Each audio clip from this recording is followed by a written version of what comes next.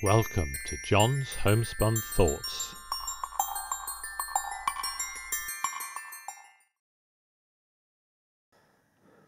Hi. No, I want to tell you something.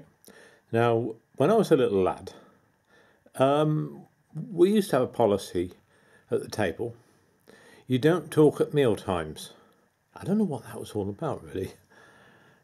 Well, I mean, meal times is when you do talk, isn't it? When the family gets together and talks.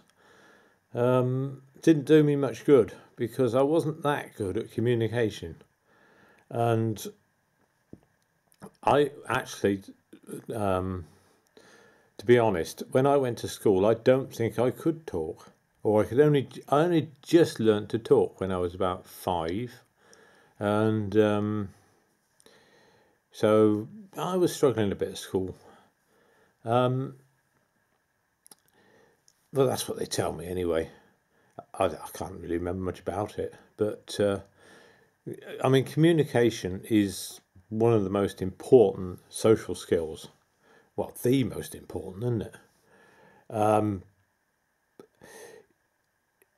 And good communication and a good a large vocabulary is important.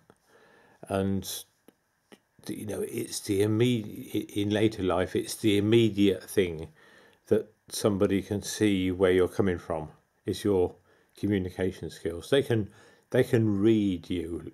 A person can read you like a book, can't they? You meet them and they know what words you're using and what knowledge you have, and they can read you like a book. And let's say you're on a job interview or something, they can more or less tell straight away whether you're suitable. As I say, they can read you like a book. But who knows these things is what I keep asking the question. Who is it who organises society? Who has their finger on the pulse? Who is it who decides that there should be public schools, or private schools is what people would call them, where class sizes are quite small, where you have a class size of 10 or something like that, and then the students, the pupils, they really do learn to communicate, and they're in the adult world straight away if you're at a public school, because the teachers are treating them like adults.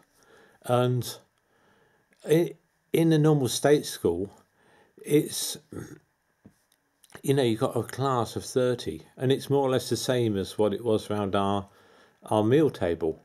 We don't talk at meal times. You don't talk in class.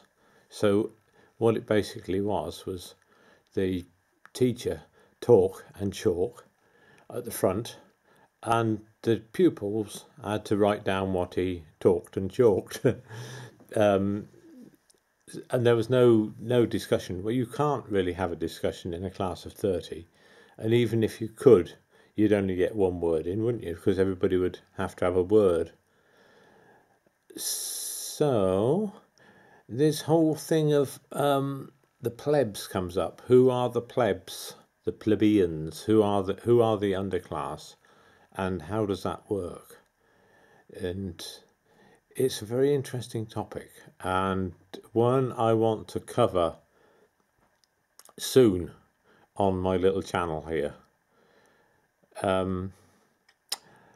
But this video is about communication, and I'd love to hear what anybody else thinks about communication and vocabulary, accent, put downs, whatever, all around that subject. And